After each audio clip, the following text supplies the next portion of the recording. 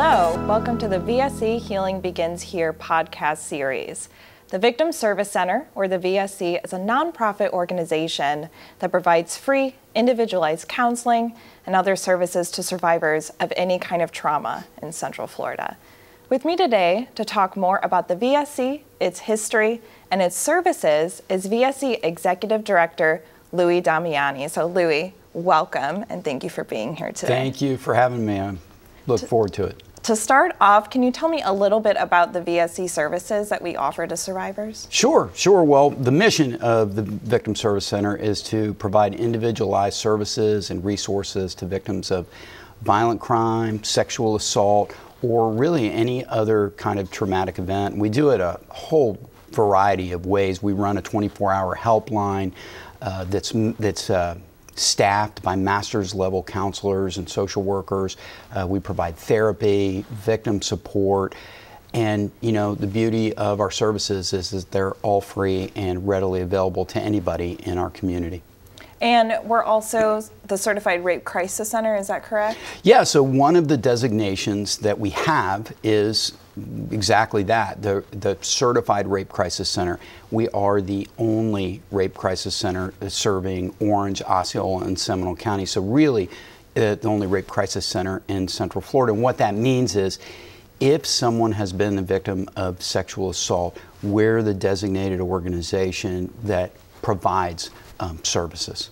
Absolutely. And who are those services available to? So really our target audience is 12 and up, any adult, any men, women, families, and we do the forensic evidence collection in the immediate aftermath of a sexual assault. But also, our average client doesn't even seek services until about 9 years after their victimization. So many of our clients are people that were maybe abused as a child, and then 9 or 10 years later, there's a triggering event, and they're coming forward now, and they're looking for counseling, support, and any other services that we might be able to provide. So the beauty also that I'll point out about our services is that they not only extend to the person that was a victim, but we call them secondary survivors, but family members. So we do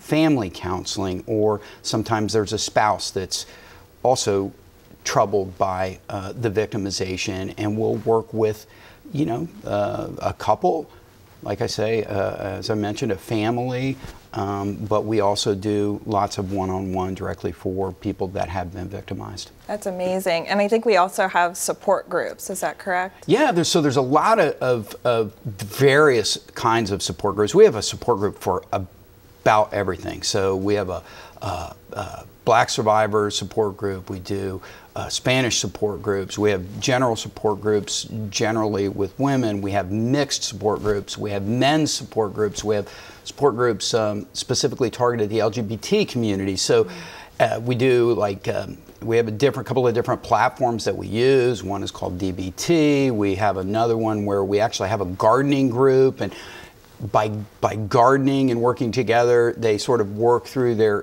processing of their healing. So it's super fascinating, and we really have an extraordinary team and a lot of opportunity for people to find a space where they can find the healing that they need.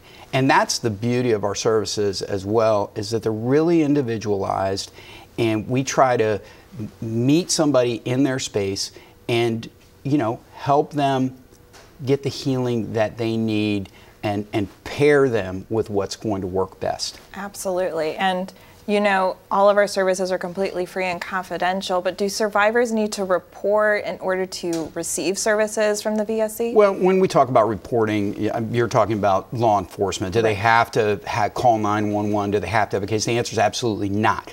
We have a 24/7 helpline.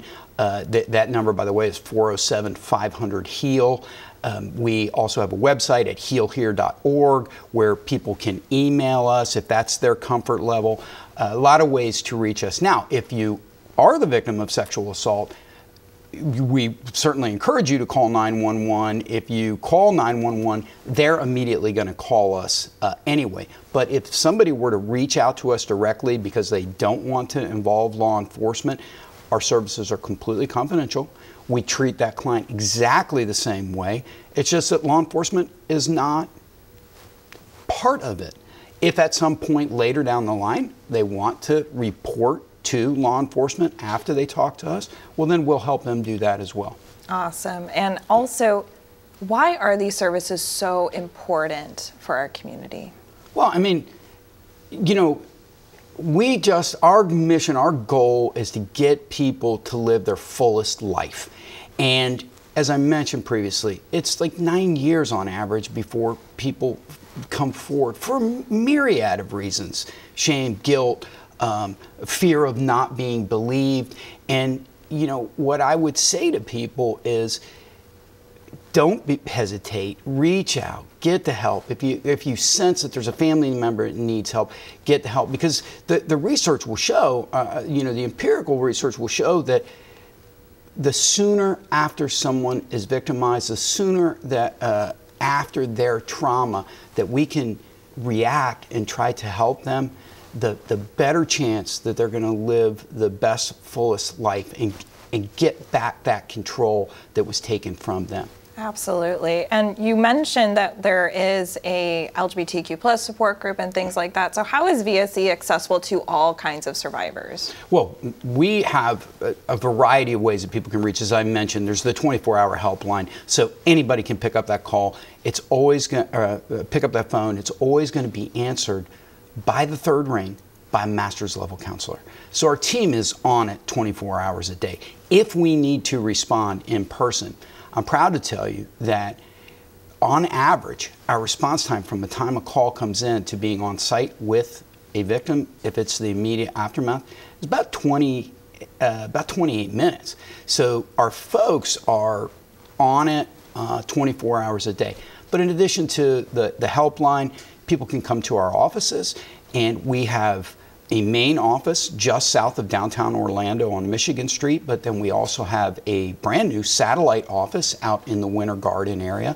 We also have satellite office in Osceola County down in Kissimmee, and we just recently also opened a satellite office at the Department of Health in Seminole County. So we have satellites, so if people would like to have that one-on-one, we try to put satellite offices close enough that it's convenient to wherever they might be.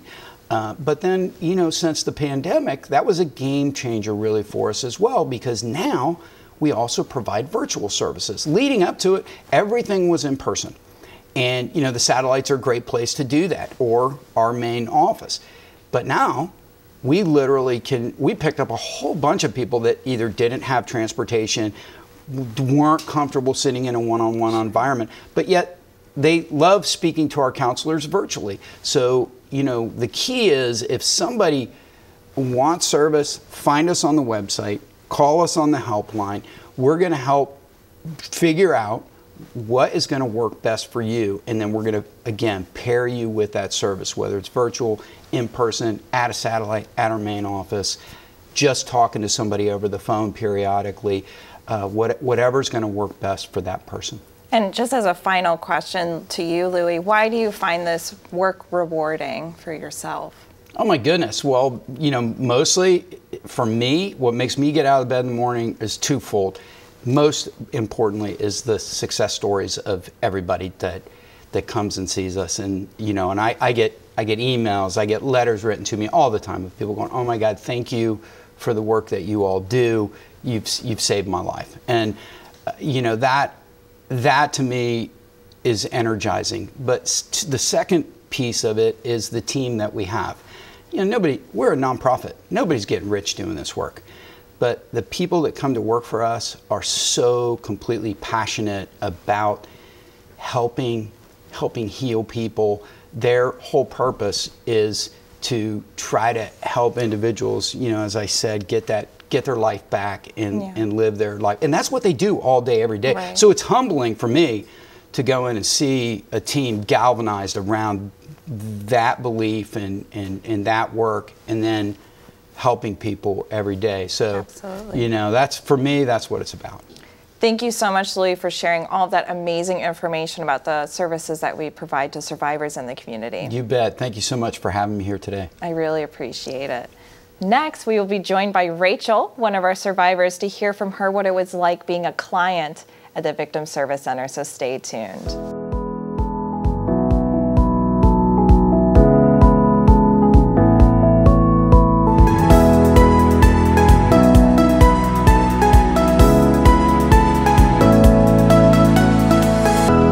Welcome back to the VSC Healing Begins Here podcast. Once again, we have Louis Damiani, the Executive Director from the VSC, and we are now joined by Rachel, one of our amazing survivors, to chat about her story and what it was like being a client at the Victim Service Center. So Rachel, what was it like receiving services at the VSC? Oh gosh, at the time, I didn't realize how valuable it was. I was in so much shock. It was hard to understand what was going on and if I was even dreaming. I received services at what looked like an unassuming house in the middle of the neighborhood. In fact, when you first walk in, you feel like you're walking into someone's home, like into their living room, except there were pamphlets of sexual assault on the coffee table. And, nurses were there and the lights were low. But then the nurses were very calming and patient. Their sole agenda was to be there for me and put me back in control. Every part of the examination was explained to me and done at my affirmation and pace. They gave me a change of clothes because everything that I was wearing was taken into evidence, including my underwear and shoes. And they followed up with me at certain intervals, especially around court dates that might be triggering. Sure. They offered me counseling and invited me to group therapy sessions. But what I was shocked to learn later was that wasn't the norm, that a lot of times victims are taken to the hospital, which is a very cold and bright and sterile environment, where they are just a number. Everyone there is on a different schedule, and it isn't yours. And I can't imagine being thrust into that environment directly after experiencing the trauma that I had. I was very lucky that I was taken to the VSC and my healing was able to begin day one. Absolutely. Thanks so much for sharing all of that, Rachel. And I wanted to ask you, what did you find particularly healing at the VSC? What was the most healing thing for you? Gosh, there was a lot. There's a therapy, individual and group therapy.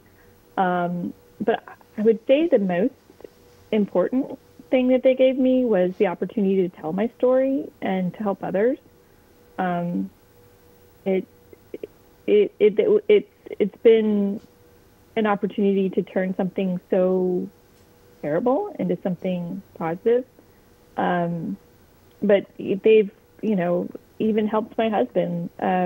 He was able to write a blog that was healing for him as well. And it was just knowing that they were there and that I could reach out anytime. It was very important. Absolutely. Thanks so much, Rachel, for, of course, being here and sharing your story and talking a little bit about VSC services. Louis, I know here at the VSC we advocate to start by believing when a survivor tells their story. So can you talk a little bit about why that's important and what Start by Believing is? Well, to start by believing is, basically exactly what Rachel was just sharing, that when you come through our doors, nobody is ever going to question your motive, whether you were somehow complicit or responsible. That's just never going to happen. Our fundamental premise when you walk in the door is that we believe you, we know, and I can tell you from my experience, I have seen so many people like Rachel come through our doors, and I don't have a single example of someone who shouldn't have been believed. If they have the the strength and the courage to report their victimization, they clearly have had some kind of trauma occur in their life. And all of our people at the Victim Service Center understand that, and they encourage people to come forward and meet them in their space. Just as Rachel was sharing, this is who we want to be. Our facilities are private, they're confidential.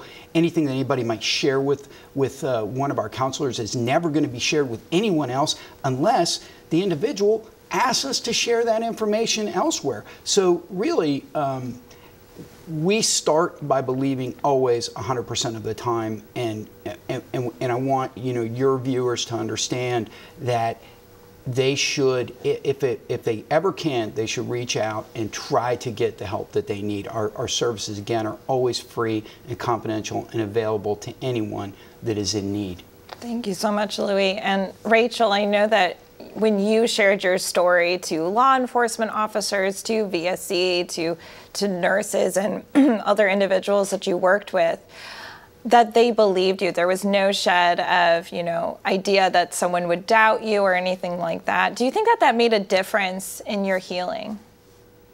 Entirely. People don't make up stories like this. Right. It's very rare. And being believed is everything to a victim. When you deny their story, you are basically denying them, or sending the message that what happened to them is no big deal or somehow their fault. And that just will plummet them down a path of denial and shame that is wholly undeserving. I was lucky in many ways, not just that every man and woman that was involved with my case believed me, but that I had family and everyone close to me as well believed me. And 9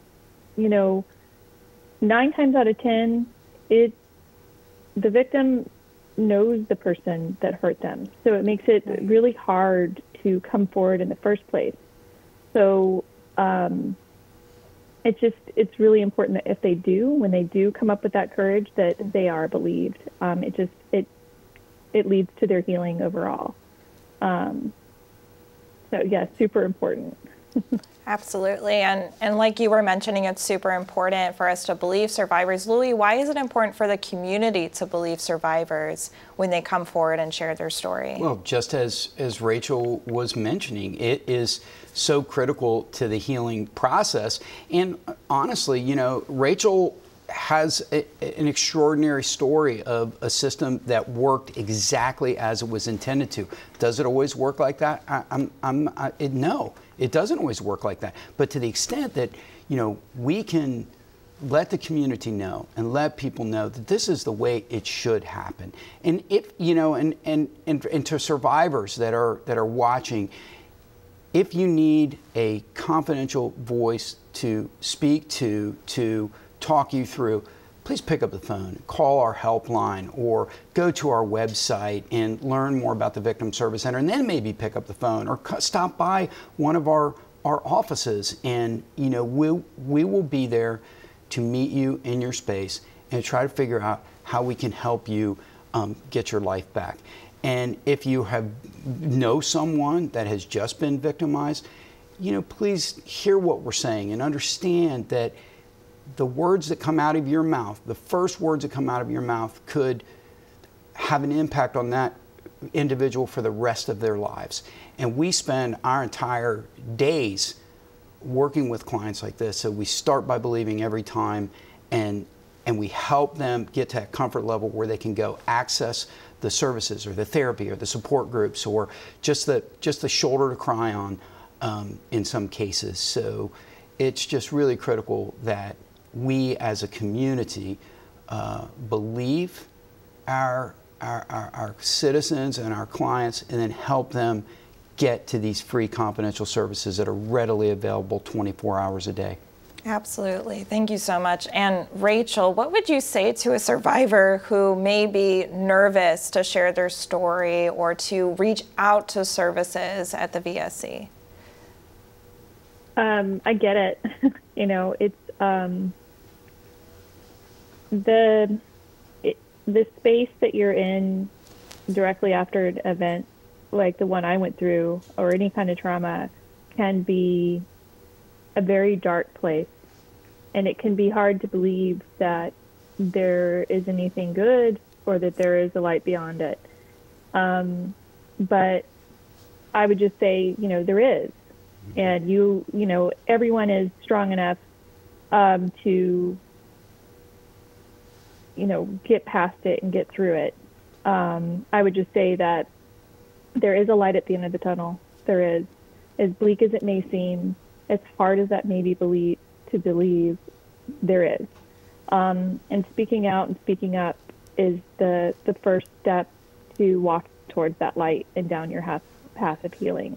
Absolutely. And remaining quiet, it doesn't protect yourself. It only protects the person that hurt you, that caused you that trauma. So it's really important to speak up and so that you can start your path of healing. Absolutely. And a lot of people say I'm not strong enough, but you are, and you can. Rachel, thank you so much for being here today and sharing a little bit about your healing journey. We really appreciate it. And thank you, Louie, for talking a little bit about VSE services and what we can help to believe survivors in the community. Absolutely. Next up, we will be talking about ways we can advocate for survivors, so stay with us.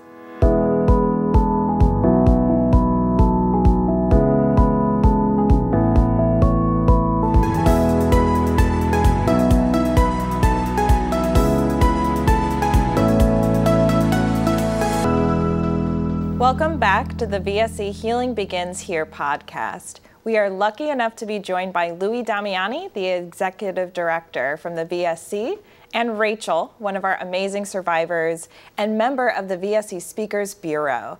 In this final segment, we will be talking about advocating for survivors, the importance of breaking the silence, and sexual assault awareness events. So Rachel, I know that you do so much information and sharing about your story and outreach and speaking engagements. So has that been healing for you? How has that been healing for you? Oh, absolutely. I find that each time that I tell my story, it travels a bit farther from me and diminishes its claim over me. Also, I process something new each time. It can be very healing. But everyone's path is unique. What helped me might be different for someone else. And what's important is that you just start down that path and find what does help. But I do think the most important thing about telling your truth is that it marks your claim on healing. And keeping quiet only protects those that harmed you and denies yourself that right to heal. And my main goal is always to help others. If there's one thing anyone can take or get from my story to help themselves or help someone else, then I'm able to turn something terribly horrific into something good. And that's very helpful to me. Absolutely. Thank you so much, Rachel. I know that you do so much for the community and you do so much for the VSC. So just want to take this moment to thank you personally for all that you do for the survivors in our community. So thank you so much. Louie, I know that in addition to all of those amazing direct care services that we provide to survivors in the community, we also do some outreach events, and we also have other events going on as far as Sexual Assault Awareness Month. So can you tell us a little bit about those events? Sure, yeah. We do a whole variety of outreach. You just heard Rachel talk about the fact that we do like tabling events, and oftentimes we have a whole volunteer program where people come volunteer for us. So many times our volunteers will be out in the community. I can tell you the year before COVID, we did 455 tabling and outreach events around the community. We get invited to all kinds of things, right? So we do that. We do things like this program. But then we also, as you mentioned, have Sexual Assault Awareness Month. And for anyone that might not know, that is during the month of April. And we do a couple of really special activities in April, always on the first Friday of the month of April. We do our big Cheers to Change fundraiser benefit. And we usually it's at some place like the Science Center or the Art Museum, and we get 400 of our best friends and in a room and have entertainment and a silent auction. It's just really a great event, a lot of fun, a great way to learn more about the Victim Service Center, but at the same time, have a great time and support the organization. Then in the same month of April, always on the last Wednesday, it is an international day called Denim Day. And the Denim Day movement, the basic gist is people wear denim on the last Wednesday in April, and it shows solidarity and support for survivors in our community. That's sort of the short of it. And we have on our website a whole page about Denim Day. We have information about Cheers to Change as well.